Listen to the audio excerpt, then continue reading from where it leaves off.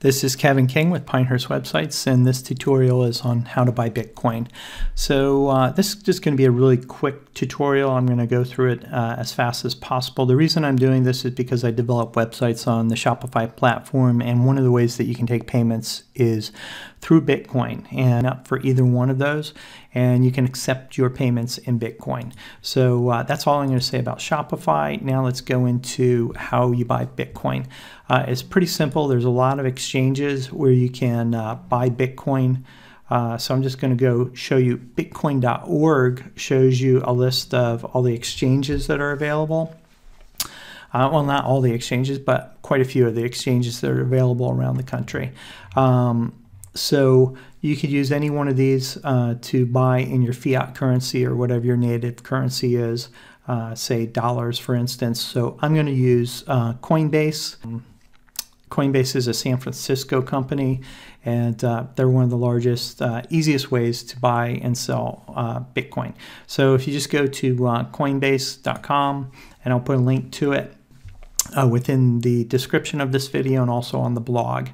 So you're going to have to do some identity verification, but you can buy Bitcoin, Ethereum, and Litecoin, and also Bitcoin Cash. So it's a pretty quick and easy way to buy Bitcoin. So you're going to have to do identity verification. I'll put a link to this in the video. You'll just need a copy of the front and back of your driver's license, and you may need something with your address on it. So very simple, but it's all on this page right here. But once you sign up, it's going to ask what they require, and it's pretty quick. Some of the exchanges have closed down to new users, but most of them are starting to open up again. So I would definitely recommend trying Coinbase. That would be one of the first ones, but you may want a couple different accounts open on different exchanges where you can exchange your fiat currency for Bitcoin. So I'm going to show you the dashboard for Coinbase right here. So this is going to show you the different coins, what the current trading price is for Bitcoin, Cash, Ethereum, and Litecoin. So Bitcoin, Bitcoin Cash, Ethereum, and Litecoin. Then it's going to show you what's in your portfolio and your recent activity. So if you click on buy and sell, it's very simple. And once you've connected a bank account or a credit card is the fastest way. That will immediately be in your account, and then you can send it out. If you use a bank account, there's going to be a delay. It usually takes us several days, could be 3 to 5 days before when you make that purchase to when it goes into your account. But you will lock in the price at the time that you make the purchase. So if I were to buy it right now, I would lock in the price of Bitcoin. And if I wanted Bitcoin Cash, I just click on that, or Litecoin, you just click on what you want. But if I want to lock in the price and buy some Bitcoin today, I'll just hit buy Bitcoin, ask me to confirm, and it'd be done. Over on the right, it's going to have my fees and the total amount of Bitcoin that I'm going to own at the current market price. So you don't have to buy a whole Bitcoin. So now let's go ahead and look at buy and sell. And let's go to accounts. Now, if I had other forms of payment, like a Visa card, for instance, then I could do that, and I can put in the amount that I want, click on buy, and I'll instantly have that available in my account.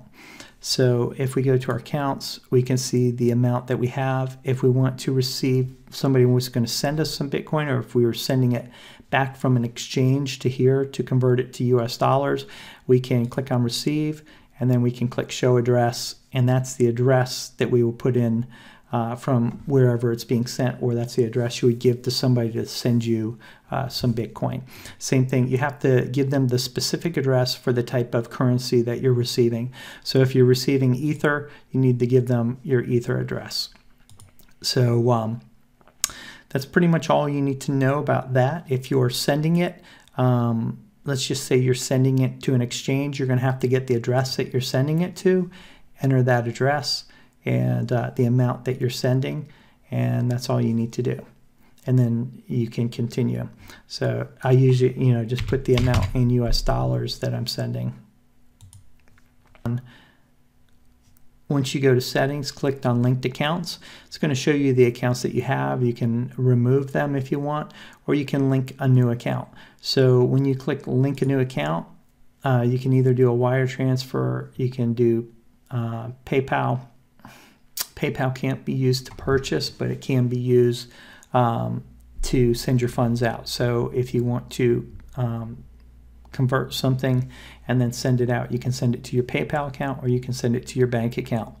And you can, if you decide to do a bank account and link it to your bank account, you just choose your bank and then you put in your online password for your bank. Very simple. So this is just one of the simplest ways to get money in and out of Bitcoin. So that's why I like Coinbase. I'll put a link to Coinbase in the description of this video. And if you can't get into Coinbase, start looking at other accounts. Uphold is one that is part of the Basic Attention Project, where the Brave browser, which is a secure browser. So this might be one to look at as well. So, but that's pretty much it. And it's very simple once you start trading. Once you get some Bitcoin, you may want to put it into a hardware wallet like the Nano S Ledger wallet, and I'll put a link to that as well. If you have any questions, feel free to put a question in the comments. Thanks for tuning in to Pinehurst Websites. This has been Kevin King with a tutorial on how to buy Bitcoin.